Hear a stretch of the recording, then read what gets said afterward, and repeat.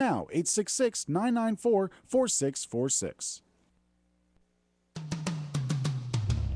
Welcome back. You're listening to the Cindy Laverty Show. Thanks for staying with us. My sponsor for the show is Laverty Cafe in Sherman Oaks and Woodland Hills. Check out Laverty on the web at lavertycafe.com and see all the yummy things that they have. Thanks, Laverty, for being our sponsor. We love you. My guest today is Greg Hanley. He is the CEO and founder of Soba Malibu Recovery Center. Greg, thanks so much for being here. I think we have to get to some of the solution. I mean, I love what you say on your website, which is addiction is a billboard that your life has become unmanageable.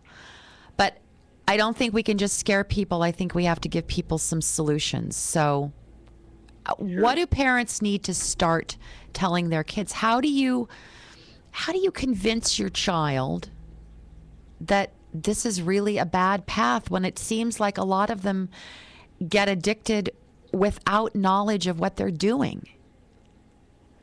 Well, it's I don't know if it's a matter of convincing as much as just getting on the same page with them and talking about it and learning. The first thing that parents need to do is educate themselves on what's going on. Right. And to talk about and be able to have that communication line that's open and know that it's very possible, no matter who their kid is or what their kid is, or that it's very possible that they can get caught up in this. And that the kids know that they are a safe place to, if something is going on, to be able to talk about it, that they are safe to talk about it too. So develop that trust. Absolutely, because they don't. It doesn't need to get to a point where something really bad has happened for the parents to find out. And again, I don't want to just have this be about young kids, because it is.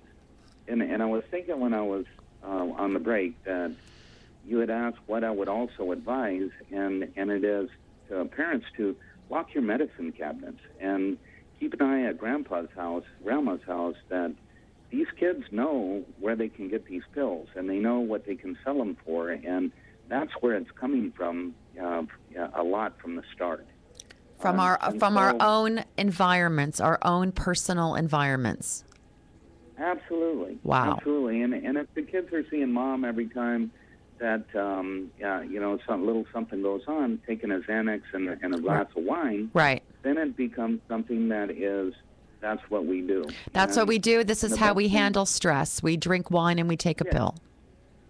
Yeah, and the first thing I would suggest is to be a good example, and be a good example and have an open line of communication. Right. And also know who it is, know what's going on with your kids, even if you're busy, even if your life is coming really quickly. Keep an eye on who their friends are and changes that are happening. And the most important thing I say to parents is that if you think something is going on, it is. Listen to your intuition. For a mother's intuition, there's nothing any better than that. And I always say to moms, if you think your kid is getting loaded, he's getting loaded, and find out what he is doing and get proactive on it.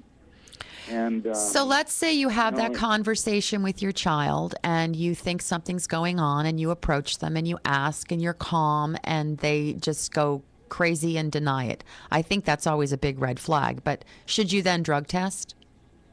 Yes, absolutely. Okay. And drug testing is going to the drugstore. It's $20. They have these tests that will show 12 different types of drugs, pretty much any drugs that kids are going to use. And this isn't even just, also if you see husband or wife coming home a little bit out of whack. Right. And, because people who get involved or get caught up in this, the first thing they want to do is deny they have a problem because they think they can fix it or get a handle on it. Well, they don't really think they're addicted. The drug tests are very easy to use.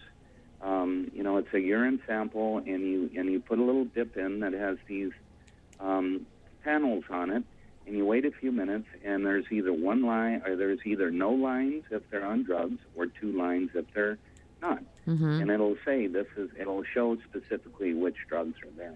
Okay. So, say that somebody does have a problem, then it is, it's time to take some action. And there are so many different levels of treatment. There are so many different types of treatment centers that it can get very confusing.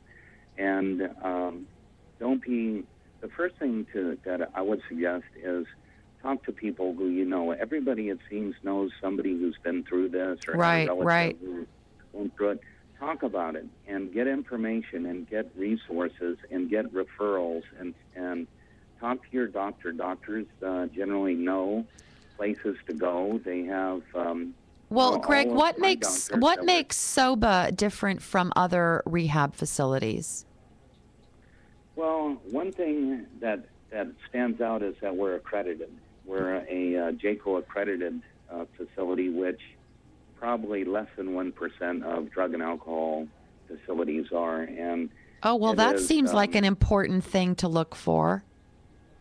Yeah, it is. Well, then you know that it's not just a marketing gimmick or something that's a program somebody made up.